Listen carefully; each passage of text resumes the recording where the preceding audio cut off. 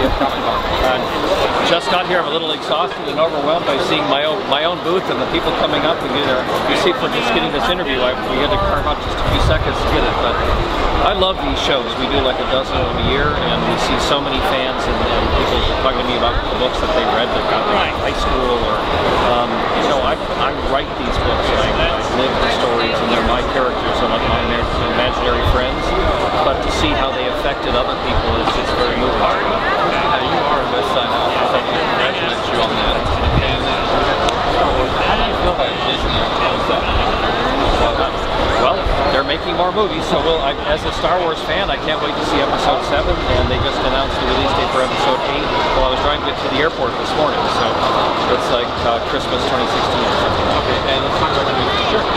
Yes, that's a brand new one. It's a big science fiction epic with, it's like Dune and Star Wars put together, and Game of Thrones with planets and galactic empires and alien races and killer robots and elemental beings and 1,000 storylines. It's just like War and Peace in space. How long did it take you to write?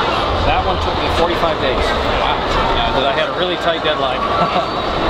But I've been editing for months too. But I'm a fast writer, and I tend to just I get so absorbed in the storyline and the outlines, and I just go out and I'll write 2 or 3 chapters a day, every single day, 7 days a week. And that way I can just live in that universe and tell the story and not get disrupted from what I'm going to be.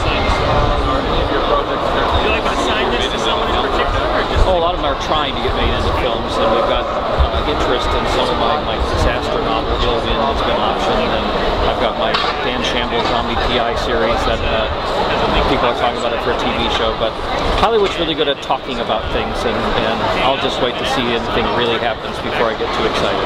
All right, now how can fans find you?